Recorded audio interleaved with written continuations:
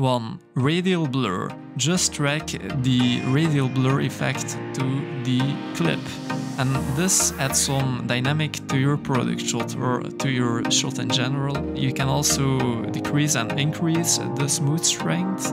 You can keyframe it as well to create a smooth transition. 2. Zoom Blur. When you have a camera movement that moves towards the person, you can add some zoom blur. I love this effect. You can also add keyframes as well again. Let's make a transition with it. Let's start with a high zoom amount and then let's go to 0.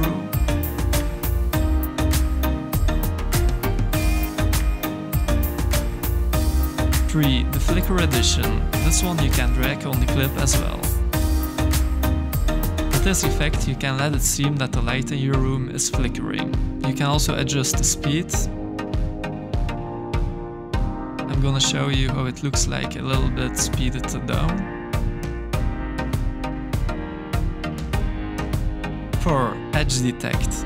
For this one you will have to duplicate your clip first and then drag and drop the effect. This creates some outlines to your clip. You can modify your composite mode.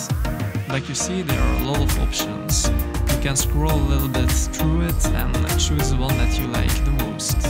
I'll use the inverted alpha. And that immediately brings me by 5 fade-ins and fade-outs. This is just a fade out, really easy to make in DaVinci. Now the effect is faded in and faded out. 6. Camera shake.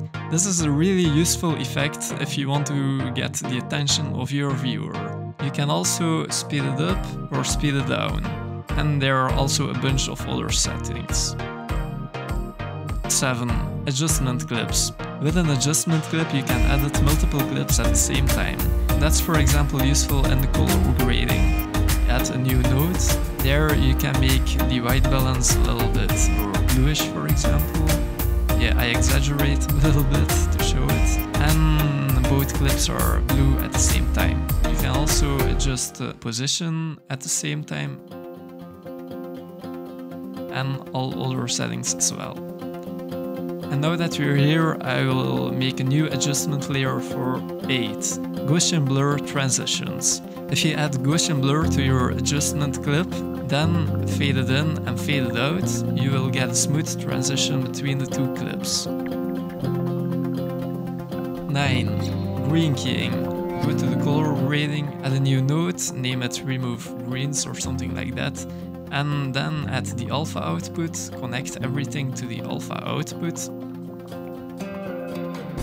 and then select the green color. Now make sure that your range is perfect, that everything except the green screen is black, and then reverse it. You can see that it has some green edges. You can solve that by cleaning the blacks. Effect number 10 are gradients.